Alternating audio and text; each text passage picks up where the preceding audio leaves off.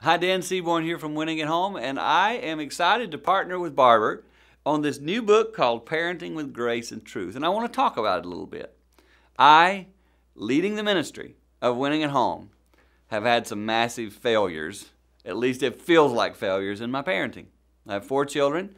2 of my sons are pastors. My 2 daughters, one's an at-home mom, great young lady. My next daughter is the one who gave me some challenges.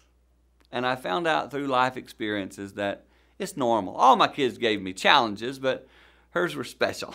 And they taught me some things about parenting. I used to would have said, man, I'm an amazing parent. I bet my kids aren't going to ever have any issues.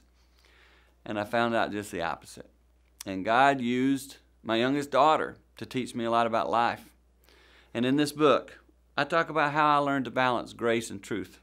I believe that's what Jesus brought onto the scene. Before Christ, it was a lot of just commandments and laws and guidelines, which were awesome, but there wasn't that grace factor. It was more, this is the truth. This is what you must do. These are the 10 commandments. Obey them.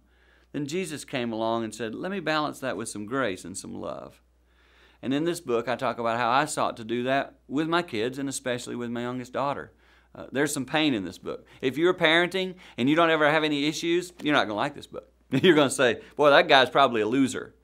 But if you've went through some tough times, if you have a child right now that isn't walking with the Lord, if you have someone in your family that makes it difficult, you're going to love what you read in here. Not because I came up with it, but because it's helpful tips and guidelines that God gave me through the challenges I've faced. Praise God, my daughter's doing much better. I'm so thankful. His grace has been sufficient for our family and for me.